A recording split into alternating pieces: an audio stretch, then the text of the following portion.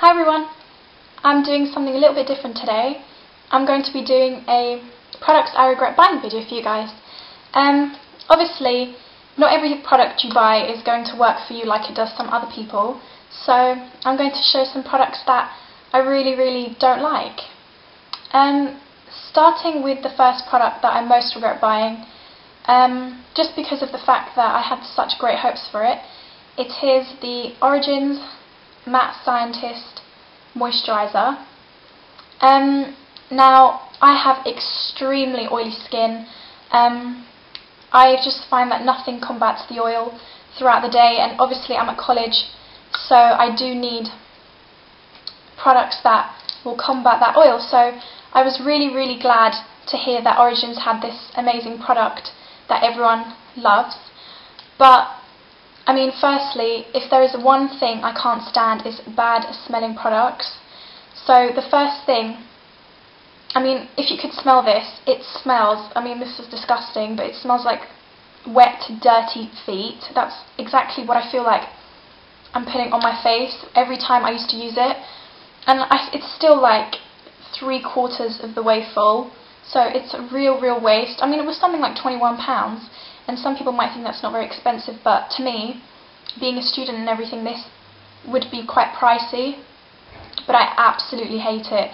I mean, oil control wise, yeah, I mean, I didn't really see any difference. I mean, I keep smelling it. I don't know why I keep smelling it. I hate the smell, but it's even worse when you actually put it on your hands and you go to put it on your face. So I really regret that. Another product that was raved about, I think, I mean, for so long, is the infamous Gosh Darling.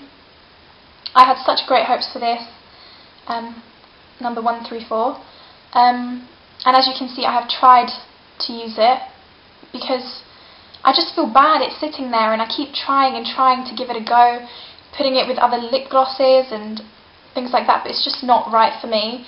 It's far too light, and every time I put a gloss over it, I feel like it moves around and it doesn't really stay with the gloss like my other lipsticks do.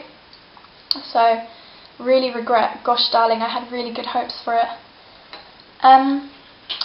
Another product that, I mean, I haven't really heard anything about it, but it just looked really nice, is the Rimmel Mousse Blush in number 2, Peach Iced Tea, and this is the colour.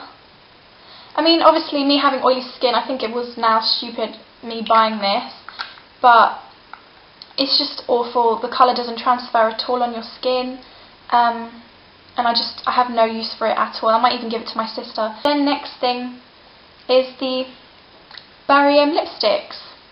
I have two.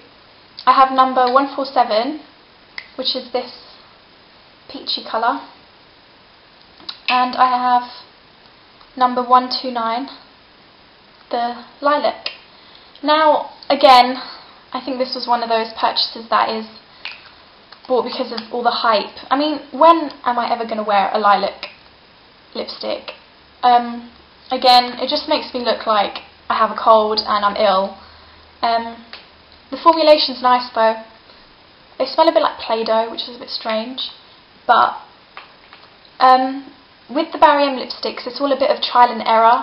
You get some with really good formulation and others with really bad, and the 147 is the example of the bad. It's chalky, it looks awful on the lips, it's too matte, and I've tried again to use it with glosses, but it's just too much hard work. You know, you'd rather have something that works. As Lorraine Stanek would say, instant gratification. Next is the Sleek Blush in Flamingo. Now, this is a really nice peachy colour, but me and the peaches just don't get on. I just don't think peach colours really suit me or my skin tone, and I just haven't found myself reaching for this at all. So again, this was really cheap, but a waste of money. Then it's two eyeliners. Okay, so next would be two eye kohl's by MAC in the colours Sorry, I keep moving them around. Blooz, which is a kind of navy, and Bordeauxline, kind of like the name though. Now, this is a PowerPoint, and this is just the khol. Let me swatch them for you. Swatching them, they're beautiful colours.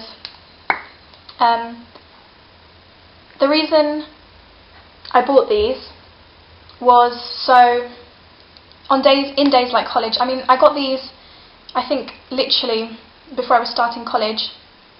I wanted something a bit less harsh than black, but still interesting, and I thought that both colours would complement my eye colour. So this kind of burgundy colour would bring out the hazel in my eyes, and then the blue would kind of brighten my eyes, but neither of the colours stays in my waterline, they don't show up. And for £16 or £12, whatever they are each, that was real waste of money, and they literally just sit there.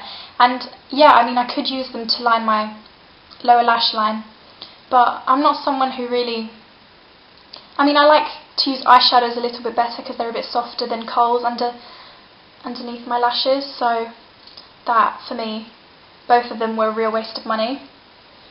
Then I have this Eclat Mineral Radiance Powder by Bourjois. This, strangely enough, has a really nice smell. It smells kind of like, it just smells really nice, but the colour is really bad, and I mean, it has radiance in it and it's going to shine, so it makes my face really shiny, and it's really orange as well. I just said really a lot, but I get no use out of this at all. And lastly, it is this Clinique Stay Matte Sheer Press Powder, oil free. All of my friends will know I have a real dislike, again real dislike for Clinique. Again, I might be wrong, but it just doesn't work for my skin, and this breaks me out badly. So all it's really good for is the mirror. I hope you enjoyed this video. It's a little bit different, but I thought I'd give you an insight on things I regret buying. So I'll see you guys in my next video. Bye!